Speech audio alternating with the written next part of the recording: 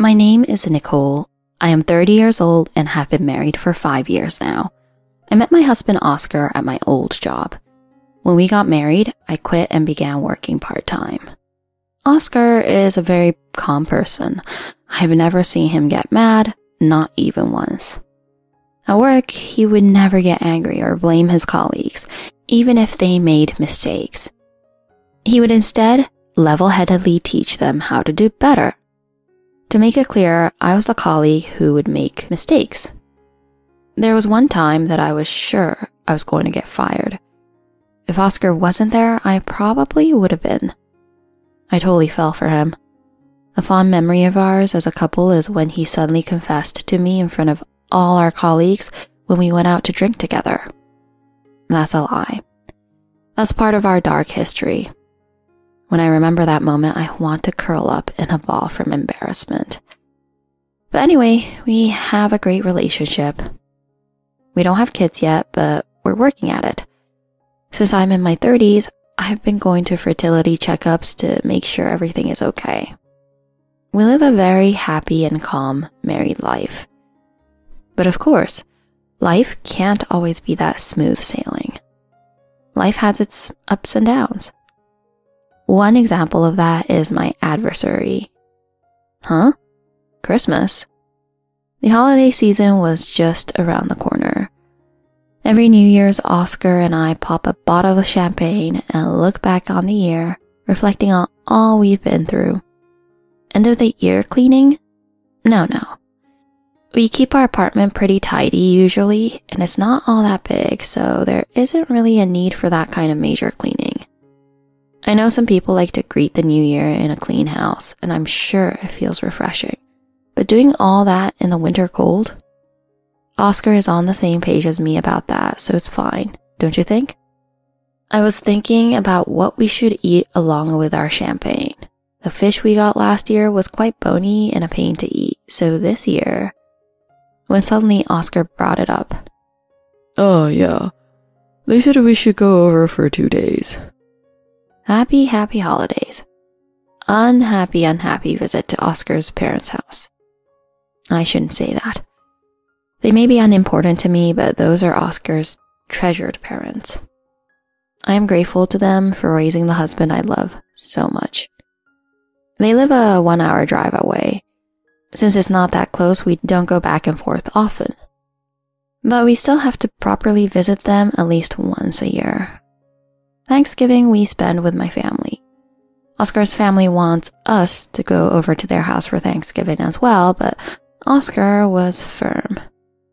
If we go to between both families for every holiday, we won't have any time to relax during our time off work. So Oscar clearly said Thanksgiving we would spend with my family and Christmas with his. My parents and Oscar's father accepted that. But there was one person who wouldn't accept that no matter what. She is the adversary I mentioned earlier, my mother-in-law. A wife's most hated person. There are some wives who get along with their mother-in-laws, but unfortunately that was not possible with mine. Just as I was feeling the holiday high, my mood immediately sunk. 2 days. Can't we go in the morning and return in the evening? They said we should sleep over on Christmas Eve like usual. Again? My little brother got married, right? It'll be the first Christmas with him and his wife over, so my parents wanted us to have time to all relax together. But it's always been like that, even before he got married. By the way, who said all that? My mom. Well, obviously. Oscar's father would always say that we should do as we wanted. Pushing our plans to the side for her own sake was my mother-in-law's special skill. But it's true, this will be the first Christmas since my brother-in-law Anthony got married. I want to talk to his wife, so even if I'm not a fan of this plan, I should go along with it. So, what should we do? Fine, let's spend the night.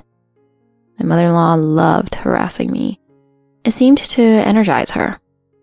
When dealing with her, I've thought to myself on multiple occasions that it feels like I'm living in a soap opera. After Oscar and I got married and moved in together, we invited his parents over for a mini housewarming party. I planned on ordering delivery to get everyone in the party mood, but my mother-in-law told me I had to cook something myself. Oscar and his father said that ordering from a restaurant was fine, but having just gotten married, I didn't want to pick any fights with Oscar's mother from so early on. I'm not the best at cooking, but I did my best for the occasion. Oscar and his father complimented my cooking, but my mother-in-law made comments like, "How did you manage to only cook things I don't like? What's with the seasoning on this? Did you drop the salt shaker into the pot? Putting this much salt in the food, are you trying to kill us? This is the issue with young people these days. They don't even know how to cook properly. I feel bad for Oscar, who will have to eat this every day." She complained like this the entire time, but she ate absolutely everything I served her. She was already like that from the beginning, and every time I met her from then on was another barrage of nitpicking and hate. At first, her words genuinely hurt me, but now I've become skilled at ignoring her. But Anthony's wife isn't like that. I think her name was Renee. She's still a beginner at dealing with our mother-in-law from hell. They just got married recently, so I'm sure she hasn't had to deal with our mother-in-law yet. I'm worried about her. Anthony and Renee lived only a 10-minute walk or 4-minute bike ride from his parents. Imagining my mother-in-law intensely pedaling her bike and then entering Anthony and Renee's house without prior notice sent a shiver down my spine. It's possible. With my mother-in-law, it's totally possible. I hope I never have to deal with that myself. But I should stop with these negative thoughts. Anyway, since Renee probably isn't used to our mother-in-law yet, I need to protect her. My heart quietly burned with this mission. On Christmas Day, "Welcome." "Oh, you're here." Yep, there it is. Spy from the moment she sees me. As usual. I kept my feelings inside and just smiled back. I've come to learn that's the best way to deal with her spite. Won't there ever come a day when I can stop dealing with it completely? I wish. But for now, my smile just seemed to anger her more. I sighed internally and we headed to the living room. Anthony and his wife had already arrived, and they were in the living room with Anthony and Oscar's father. And then it began. "The holidays are getting happier and happier as our family grows," said my father-in-law. "Yeah, though we're hoping that some little ones will join our family next year." "We plan to spend some time enjoying our life as newlyweds without kids." "You'll eventually regret that. When you finally try to have kids, you may find out your wife is infertile, like Nicole." I've been tested, and I'm not infertile. Our failed attempts so far have just been a lack of luck. "Nicole is completely healthy and not infertile at all," Oscar angrily spoke up. "We can't be so sure about that. She probably photoshopped the test report." Who does she think I am? And how much free time does she think I have? Of course, her words hurt. "I would have never let you marry her if I had known she was infertile. You still have time to find someone new." I was hurt, but my mother-in-law only continued. I became more and more gloomy. My father-in-law butted in.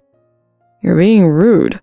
Our sons and their wives have all come together like this for the first time. You shouldn't cause a scene like this on Renee's first Christmas with us." He tried to lighten the mood, but... "What are you saying? I want to make things clear precisely because it's the first time. Young people these days really don't respect their elders. We have much more life experience than them, so they should do as we say. We have to be strict on them. I shouldn't do this. They should all be grateful for what I'm going." My mother-in-law contested. My father-in-law's attempt to lighten the mood failed. "And Nicole, Renee, what are you sitting around for? A wife's first job is to prepare refreshments for everyone. You married into our family, you aren't regular guests. Once you prepare refreshments, you need to clean the house, do the laundry, and then prepare dinner. There's a lot to do, Don't just sit around, get moving. There it was, the mother-in-law combo attack. All of us had barely just arrived, and my mother-in-law was already trying to boss us around. Oscar, Anthony, and their father tried to stop her, but because they were all soft-spoken, she overpowered them. My mother-in-law wouldn't stop. And clean the bathroom. Of course, tonight you two will shower last, after me. And there it is. Every Christmas I've spent here, I've dealt with that. We have an order in which we have to take showers, starting with my father-in-law, the man of the house. That's a totally old-fashioned way of thinking, but what can you do? The order went my father-in-law first, then Oscar, Anthony, my mother-in-law, and finally me. I'm sure that now Renee will come after me. Well, it didn't make much of a difference who came first between Renee and I. The problem was my mother-in-law. I would wait for my turn patiently, but she just wouldn't take a shower. Waiting, and waiting, she would take a shower at the last minute and then my turn would come.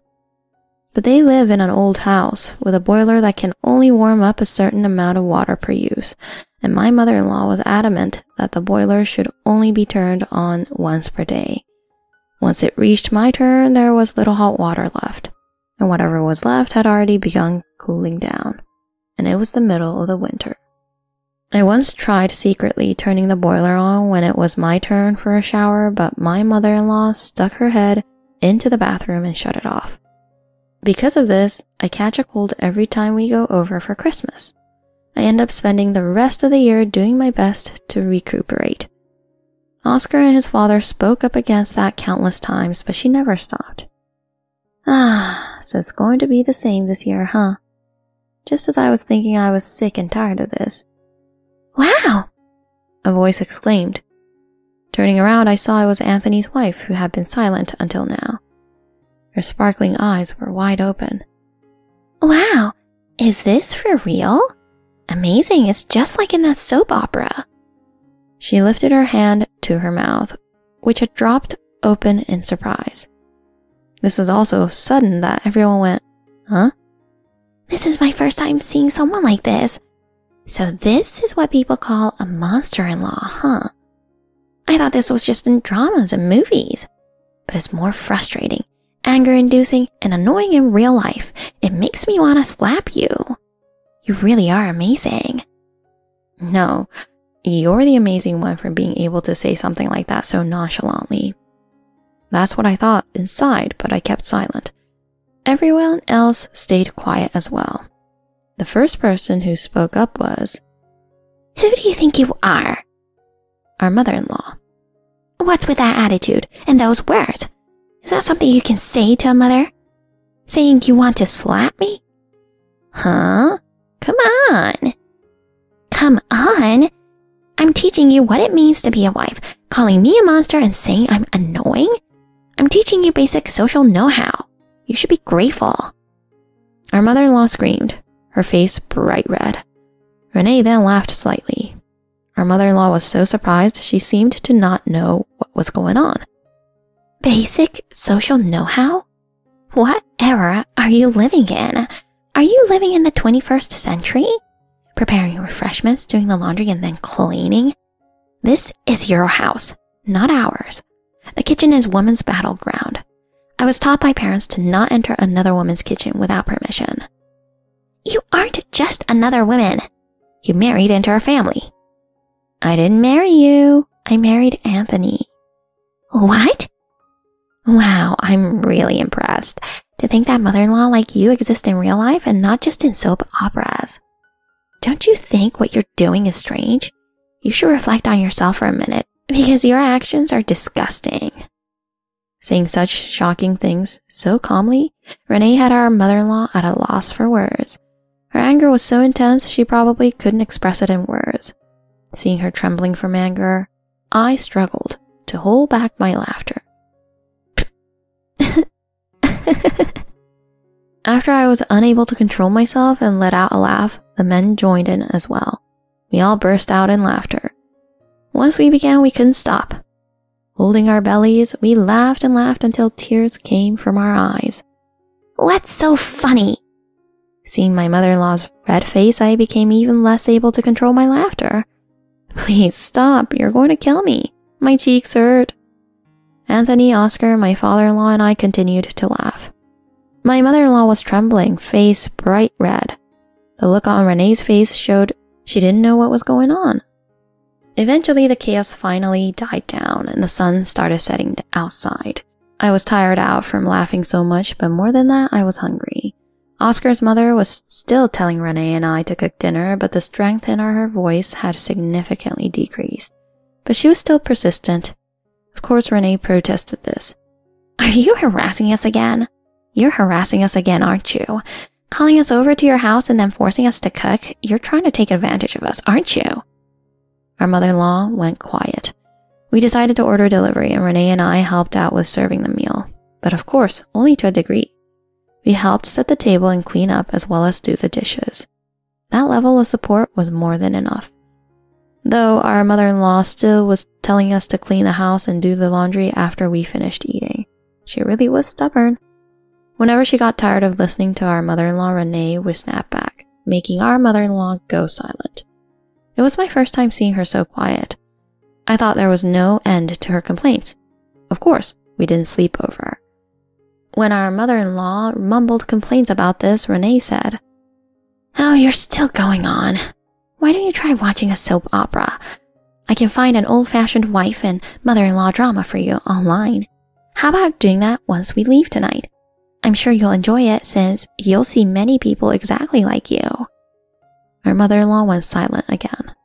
At first, I thought Renee might have just let her first comments slip out on accident in the spur of the moment, but she seemed to really believe everything she said.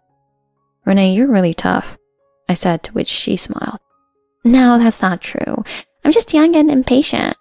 If anything, I think you're the tough one for dealing with her bullying until now. There's no way you could deal with all that if you didn't really love Oscar.